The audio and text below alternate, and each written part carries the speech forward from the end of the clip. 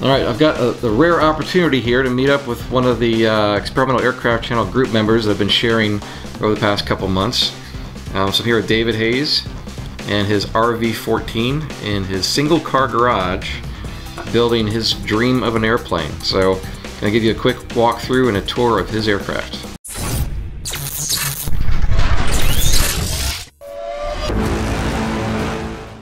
So David, first of all, to start off, the questions I like to ask always is maybe what aircraft did you consider before getting this kit, and what made you land on the RV14? Or has it always been just a dream of yours to have an RV? I really did not know a whole lot about the RVs until I moved up here to the Peachtree City, Sonoy area. I had looked at a Lancer, a F8L Falco. I actually ordered plans for those many years ago. And when I was about 17 in Popular Mechanics, I saw an article on a Teeny 2. And when I saw that, I realized I could build one of those. But I've looked at the Falco 8L, F8L, and really thought that would be a cool one. But when I came up here and had my first ride in an RV, I was sold. Yeah, this is a bit wider than a Teeny 2, isn't it? It is a lot wider and a lot longer and a lot more complex than a Teeny 2. Yes.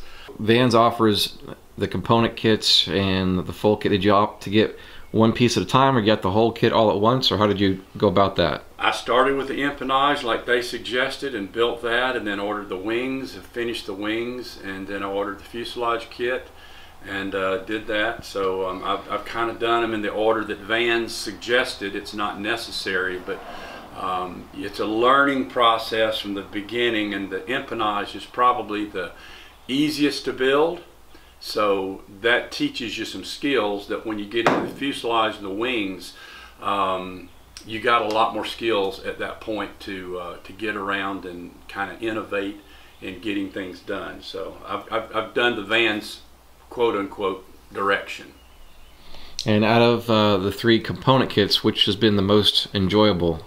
The fuselage kit, because you actually get something that you can sit in and make airplane noises in. Right. And right. So it's not only been fun, but it's filled the whole shop up. So I'm just about ready to kick it out and send it to the airport and start working in the hangar. But I'm hoping that I can still do the avionics and the engine install here.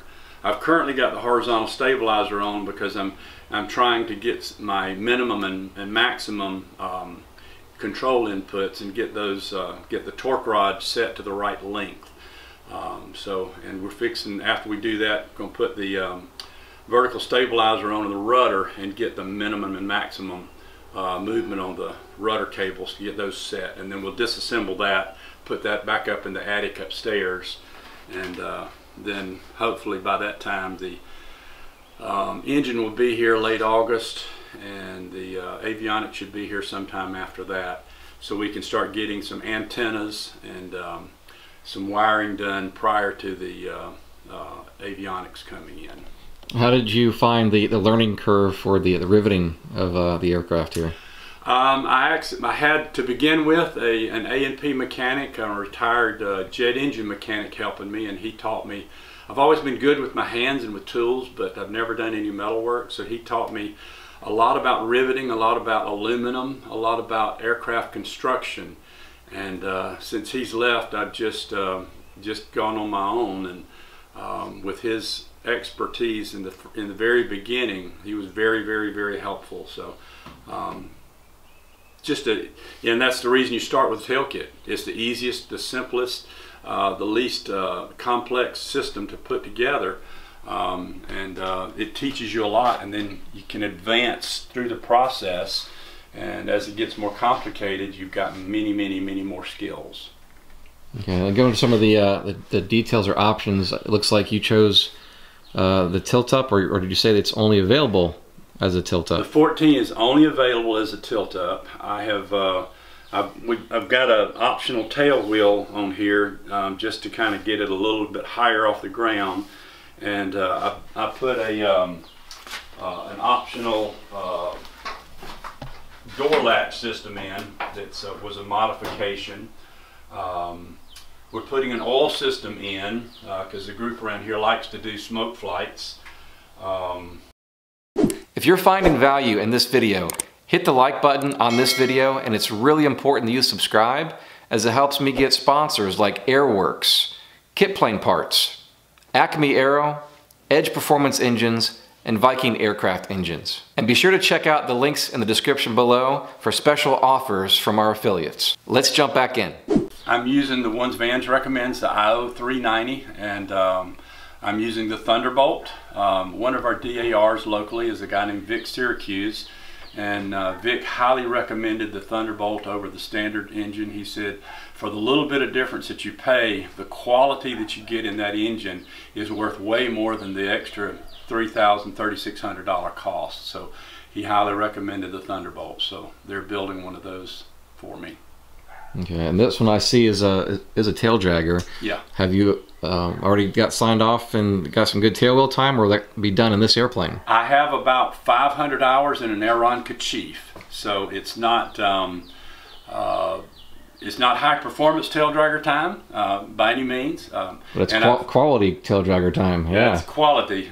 And I learned how to do ground loops that I never want to do again in the Chief, so it never damaged anything. But I spun around on the runway a couple of times. In fact, that's the aircraft I learned to fly in, is the Chief. So to me, I think flying a tail dragger as a very beginning pilot, I think it teaches you pretty good stick and rudder skills that carried with me through my flying experience. Last aircraft I owned was a Beechcraft Bonanza, our Baron, and I actually transitioned from the Chief to the Baron. That's a pretty big step up. Yeah. So my instructor kind of laughed at me, but that was a beautiful, fun airplane to fly. And this one flies very stable like the Baron did, but it's so nimble, so quick, climbs so well, and it's got almost Baron speeds, very, very close, within about 5 or 6 knots of Baron speeds. One thing I like to see here and share with people is to explain where and how you can build an airplane in pretty much anywhere. You're in a one-car garage, so just briefly tell me, how did you step through, like you built a section, obviously you've got your tail and your fuselage, but like when you built the tail or the wings or fuselage, how did you go about storing that and then still have room to build and that kind of stuff? Yeah, this is an assembly room is all it is. Or a building room. I can build each individual part, but I can't really assemble anything complete in here. I don't have enough room. So what I've done with the empennage, I built the empennage, and then I've got an attic above with a pretty wide stairwell out in my carport. So as I built parts, I could take them and put them up in the attic and store them. I also had a trailer outside the house. So when I built the tail of the fuselage, it wouldn't go up in the attic, so I put that in the trailer, and then that allowed me to build the wings in here. And then once the wings were built, I've got a space in a hangar at Falcon Field. So my wings have been at Falcon Field now for about 2.5 years. And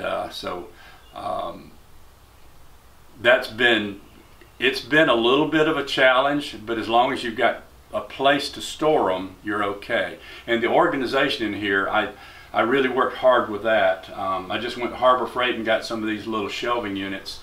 And being a retired pharmacist, I struggled to find a way to store all the small parts.